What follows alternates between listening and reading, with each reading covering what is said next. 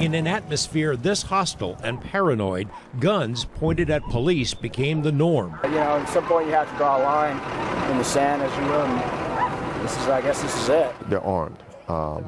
They have an agenda, and they're committed. They're committed to whatever they believe in, and there's no backing down. When you got a group of people, and then, you know, again, one or two of them would never probably have done what they did, pointed weapons at us. But when you got 300 or 400 and you can be anonymous in a crowd, it's easy to just get caught up in that. We're talking about cattle, not human beings. Joe Lombardo confirms that Metro developed a lot of intelligence about militia members who were present. Those who aimed their guns at officers will be dealt with, he says. Yes, there's going to be consequences. Definitely, I mean, that's unacceptable behavior. If we let it go, it would continue into the future. George Knapp, 8 News Now. Law enforcement sources told us that federal officials are preparing to move against Cliven Bundy, but that they might wait months until things die down before making their move. Metro Police could take separate action in response to the provocations they experienced in Bunkerville and may be working to identify particular suspects.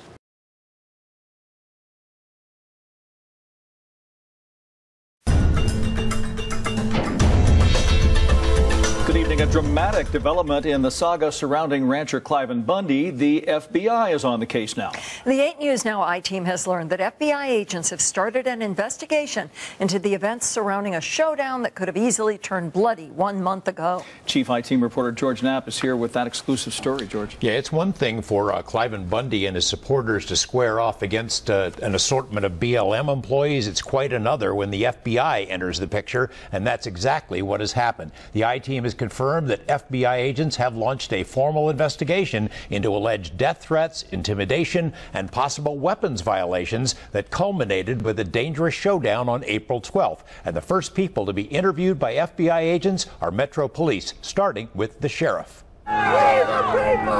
As viewers will recall, federal employees suspended their roundup of Cliven Bundy's cattle following a confrontation outside the BLM compound near Bunkerville.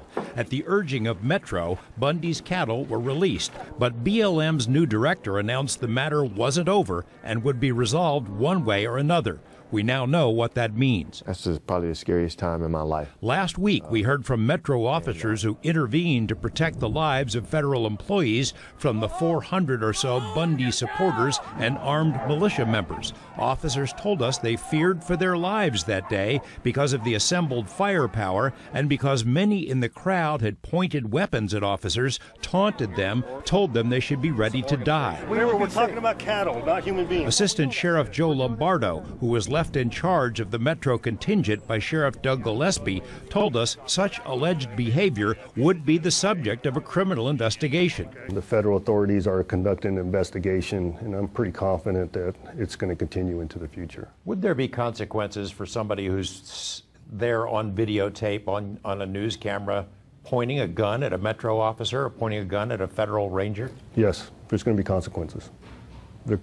Definitely, I mean, that's unacceptable behavior. If we let it go, it would continue into the future. The I-team has learned that Lombardo was interviewed by FBI agents earlier this week. The first person to be questioned by the FBI team was Lombardo's boss, Sheriff Gillespie. The sheriff confirmed to us he was asked about what he saw the day of the showdown, whether guns were pointed at Metro officers. He declined to tell us what he said to the agents.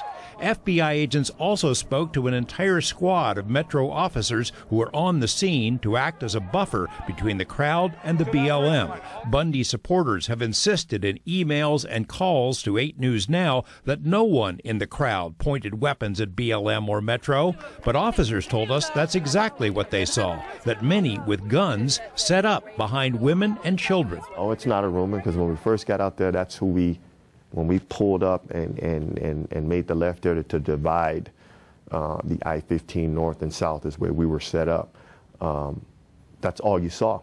You saw the kids and you saw the women, and then you can see the horses off, in the backdrop, and then you see the men with guns everywhere. They're laying on the ground. They're in the back of pickup trucks, and you're going, wow, this would never happen down in Las Vegas. But it was there, That's not a rumor. That was reality. And I saw that with my own eyes, no doubt. Sergeant Jenkins has been interviewed by the FBI already. A second squad is expected to be interviewed by week's end. The Bureau does not confirm or deny the existence of any investigation, but we have confirmed from multiple sources that a criminal probe is underway. It is illegal to point loaded weapons at federal agents, and we don't have to tell you what would happen if a suspect pointed a gun at a Metro officer here in the Valley.